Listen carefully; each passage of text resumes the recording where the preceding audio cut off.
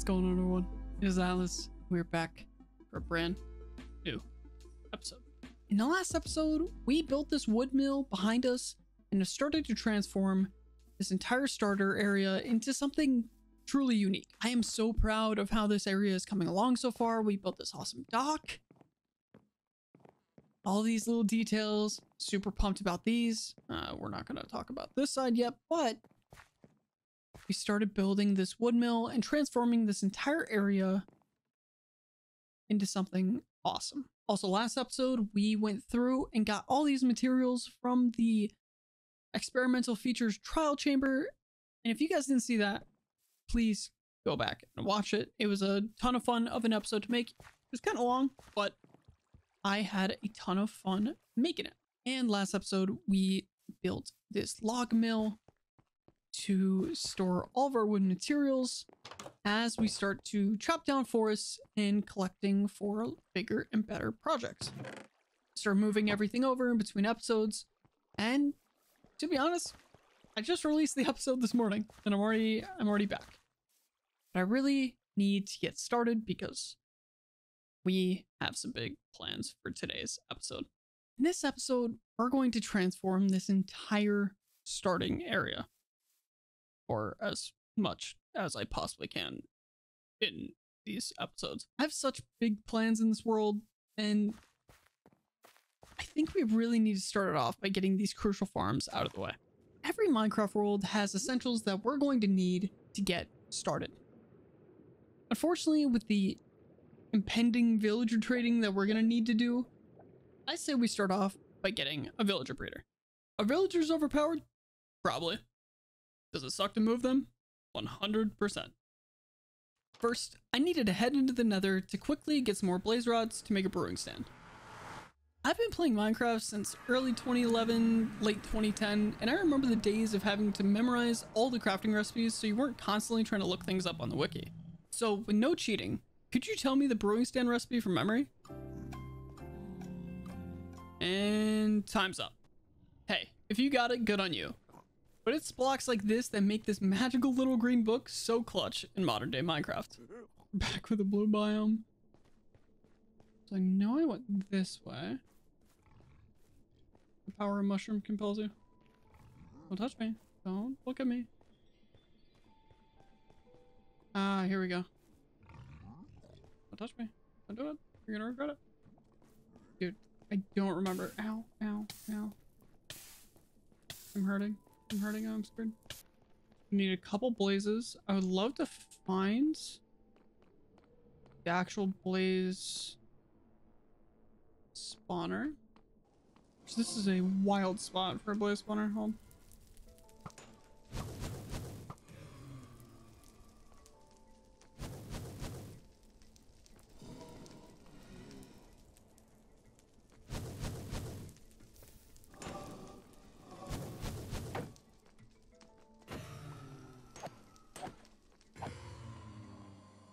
Yeah.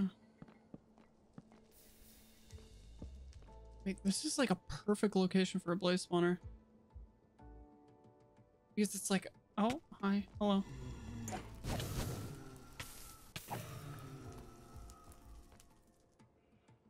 Eight. Yeah.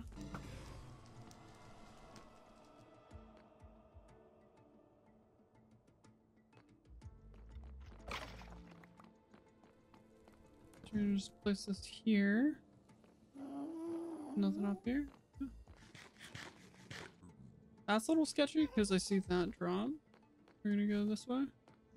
He just despawned in front. No, he didn't.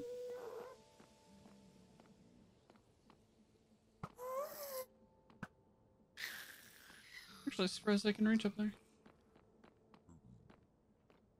Well, let me set this up. Come here. I just don't want this guy to get hit. See? That could be a problem. Go.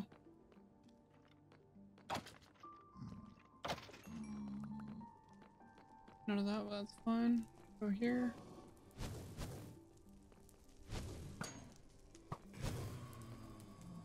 I don't need that many of these blaze rods.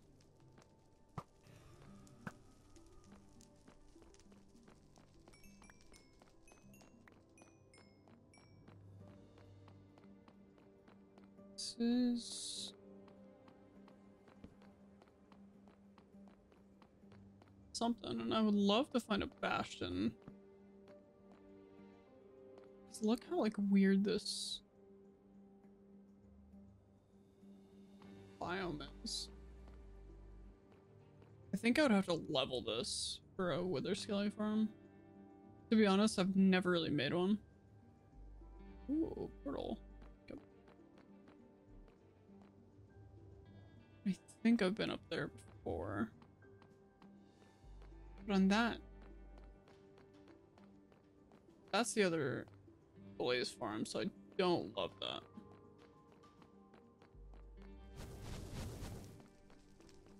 Oh, oh, it's in the wall? What?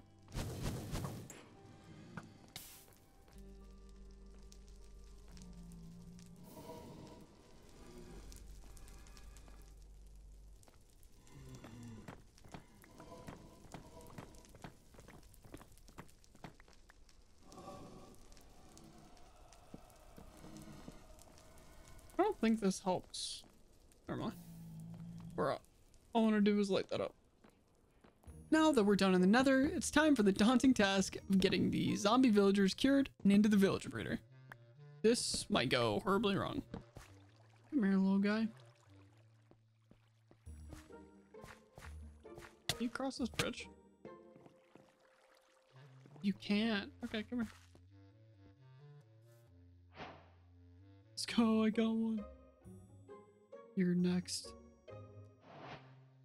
Now.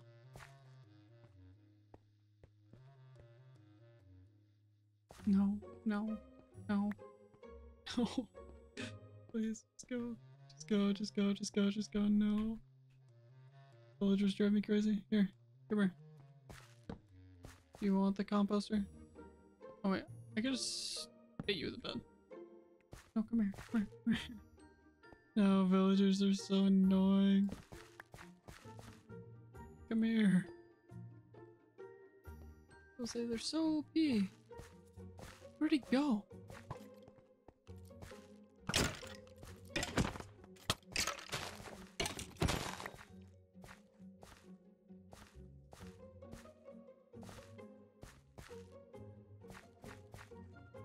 Excuse me? I'll make cool windows. These would be so fun.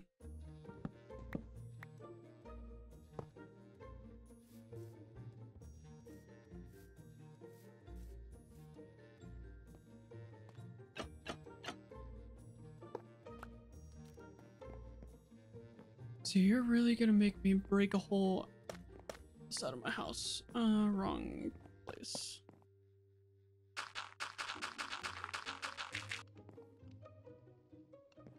Thank you. We fixed this. Oh, villagers are something else. We got one! Let's go! I mentioned in the last episode that villagers are a ton of work, so getting this base down is such a crucial step. And we're not going to be making this huge villager trading hall or anything today, but I definitely need a mending book trader as my tools and gear have taken such a beating over the last couple episodes. 3? Yeah, we're gonna do it. There we go. We got our mending trader. It only took us like forever, but we got it. That is incredible. So now let me just place you. This is your permanent home. You live with the beast. And you kind of look like you live with the beast. That's okay. We got a mending book. Let's go. I also like, I really like that he lives in this building now. With some of our villager troubles out of the way, now it's time we turn our focus towards the real project of this episode.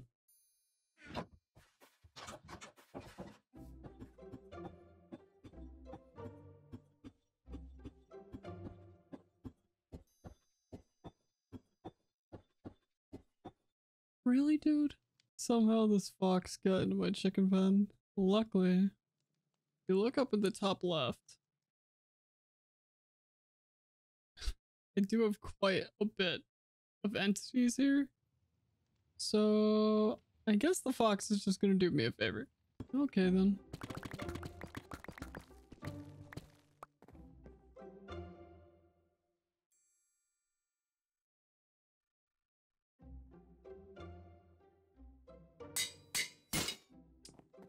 That's tough.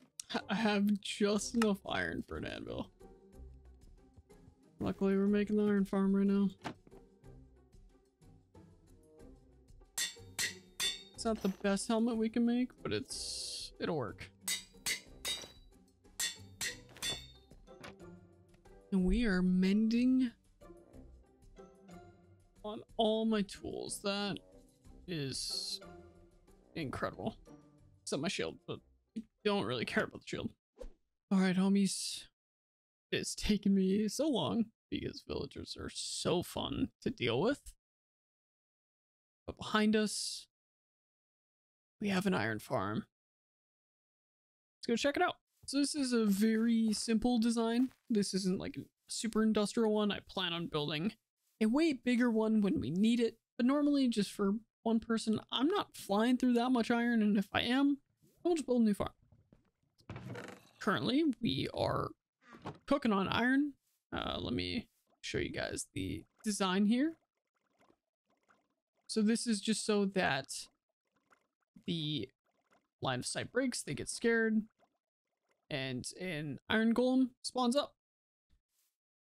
Now, we'll say I did clear this area, and this is not going to be the final design. I just needed an iron farm up so we could start getting stuff for hoppers and crafters and everything, because this is going to fill up decently quick.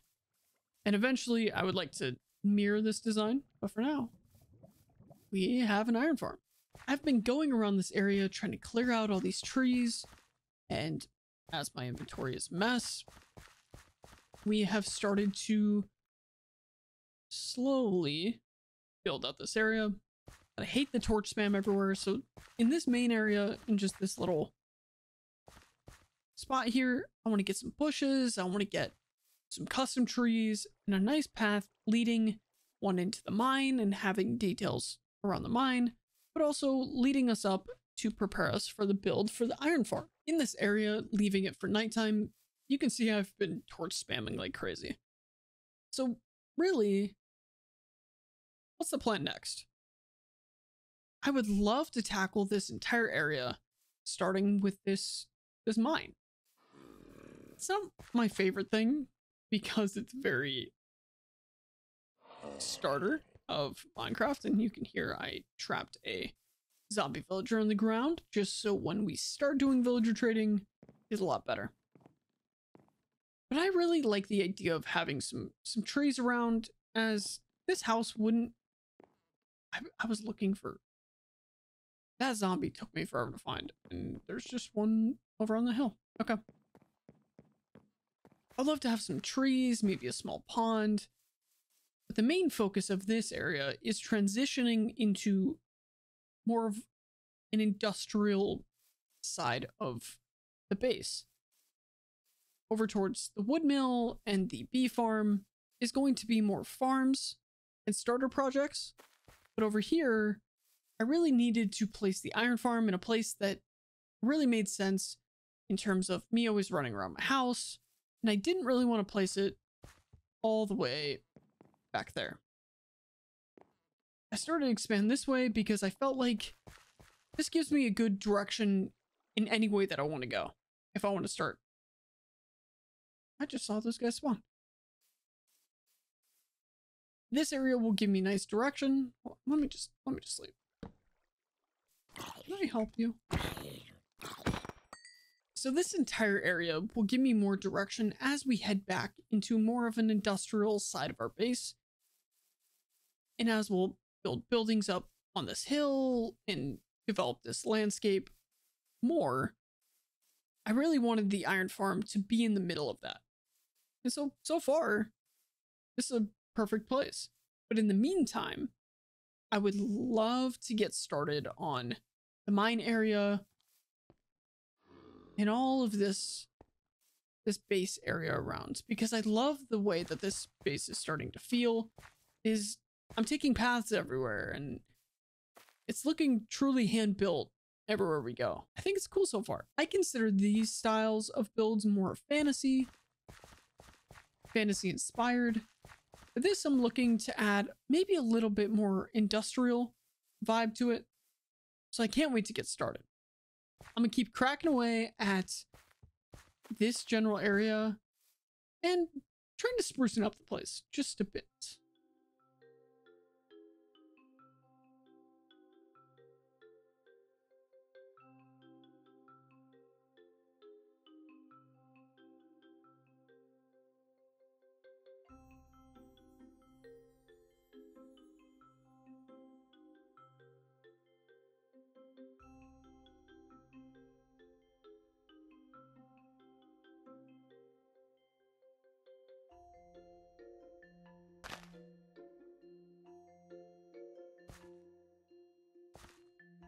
Okay, got one. Come here. No. Come here. Wait, I don't have any fences on me. No. Okay. We gotta try to find the other one.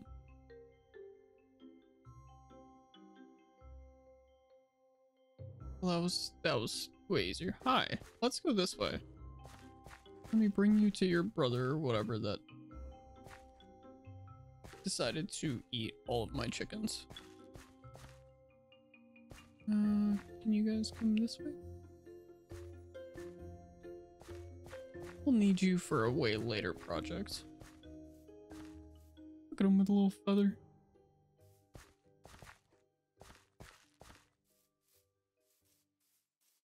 Let's add more to the item lag over here. Come on. We're just going to tie you both up there for now. It has been some time and I have done some grinding. So let me show you guys around.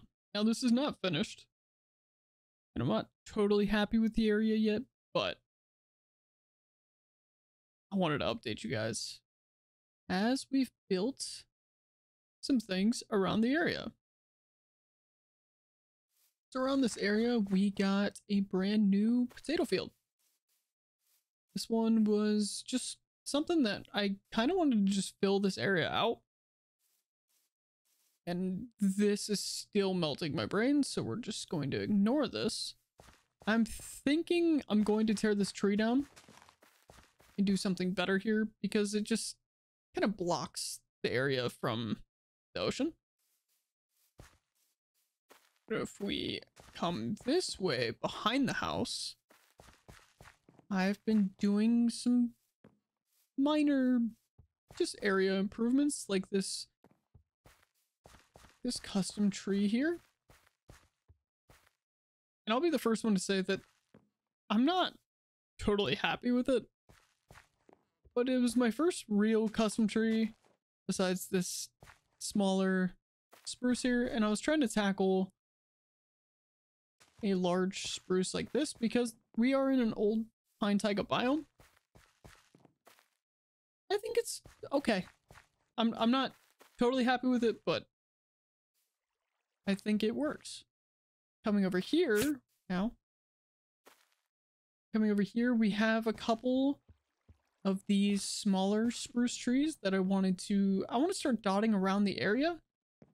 And I've done some pretty big renovations to the back of the house and the surrounding little bit. But these spruce trees are nice to just fill in some of the gaps. One thing I wanted to kind of play on here was this house wouldn't want to live directly next to the mine, but this might be more of a town center. I apologize if I turn this way. I lose some frames just from all the animals, which we are going to be moving soon. But I kind of talked about this before, but I want to be able to see through just the little gaps here. I don't need wide open space everywhere, and especially when we start getting into more densely populated areas, I really want this to to start to fill out with just a bunch of detail. So over here, we got a little pond, got a little dock, just trying to fill in with not spamming a bunch of blocks everywhere, but tastefully adding some detail around. Let's go this way. This area is definitely a work in progress. We got a little mine entrance here. I'm still working on some of the details. But so far, I have, if you hear noises in the walls, I have been capturing zombie villagers a bunch. But we have this nice little mine and it's a nice little track. How they load the carts full of ore and take it off wherever. I thought this was just a cool little detail, but we definitely have to get the llamas over here to lead this cart. My brain in this game is so all over the place. Sometimes I want to work on the wood mill, sometimes I want to work on paths, sometimes I want to work on like a little pond. For YouTube videos and tracking a story, it's hard for me to get into just one build. Most of the time I have to tackle more of an area just so it feels more complete around the base. The rest of this episode, we're going to round out with the building of the iron farm building. I'm going to throw you guys into a time lapse so I can get to work. Let's do it.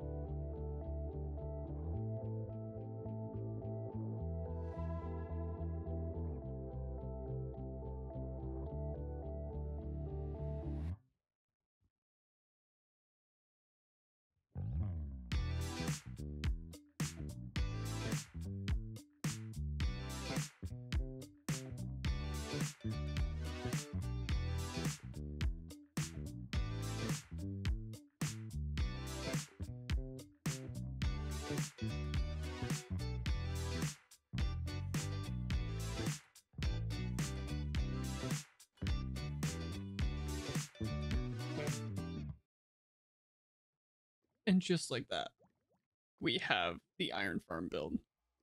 This build took me so long to complete, but I'm pretty happy with how it came out. I love the way this build came out, but I severely underestimated how long it would actually take me, and there is still so much work to be done. So I want to give you guys a little tour. I mean, it's primarily exterior currently, but I've kind of gone for a medieval industrial vibe. Let me give you guys a little aerial shot here. And this build is pretty big. There are so many details in this build that I would love to walk you guys through. But the interior is not even close to done. This build took me about 7 hours. I didn't design any of this at all ahead of time. I picked a block palette and I just went for it. So as you can see here, we have this central column where we cook the iron, or we, get the iron golems. And I just love these new copper blocks so much. And to be honest, this build I think looks a lot better from a distance. It just has a lot of depth to it. But heading around, I'll give you guys a good 360. Some of the walls are pretty flat, but there's going to be a bunch of details in here that I didn't really think we needed to add or over add a bunch of details to make it look too busy. We have this big grinding wheel here with the kind of furnace in the front. This is pretty much where I'd imagine, they're grinding up resources, they're melting down the iron. Or on the back, we still have a bunch of details to do, but I love the way that this came out. It's such a large building that walking up close doesn't really do it justice. But heading inside, It's completely empty. And normally on an episode like this, I would love to do the interior and all of that, but I have been nonstop trying to spawn proof this thing. And there was a couple weird bugs that I found with spawn proofing, so I didn't want to do the interior yet before I do more testing. But next time we're going to do an interior of a storage system here. We're going to pull all of it in with some auto crafters. Probably have a system here as well. And make a really nice interior. I'm definitely not going to make the entire thing with rooms and all furnished and everything like that, but this iron farm is working well. It's not the most efficient iron farm in the world, but I will say it is one of the best looking iron farms I have seen. Let me give you guys some aerial views just to give you guys different angles. And I will say that I've never really used sandstone, birch, the smooth sandstone as well. But I do really like the way that the build is looking. One thing I want to say is copper takes so long to oxidize, and so you can kind of see these patches. And so once it fully oxidizes down, I think I will go through and do all the honey, but that's kind of something for in between episodes. I'm super happy with how this build came out, and I definitely didn't get done everything I wanted to in this episode. But this project, I severely underestimated how much work it was going to be. Just collecting resources and climbing up that high, I kept having to make the build larger and larger to make sure that no iron golems were spawning. But I definitely think this area is coming along incredible. We have transformed so much dirt, so much podzol, made this awesome little area in here. Their little pond. Will definitely be sprinkling in more trees. And through here, I've added a little just cave, kind of like cave mine system with our lava. We can go through here to our portal, which is a temporary portal. And it always rains when I start recording. But just from a distance, we're gonna stand under a tree. Just from a distance, being able to not have to see the entire build, but as we walk, we start getting to see more and more details. We start seeing the smoke come up from all the chimneys. Just, it really makes this entire area start to come to life when we're just walking in. I love to see it. I will definitely probably remove this tree, as I said earlier. There's a bunch of work I would like to get done in between episodes, just because I don't feel like showing the same thing in every episode. Once I show you guys something, I like to just knock it out in between episodes, unless I really feel like it's worth showing you guys. But that's gonna do it for today's episode. I'm sorry this episode took me so long. Again, some projects I just get started and I can't stop. But I love the way that this area is coming out, and I love the way that these episodes are coming out. So if you guys like the video, I would definitely appreciate a thumbs up, and I will catch you guys next time. Let me know in the comments what you guys want me to work on next. See you guys later. Peace, friends.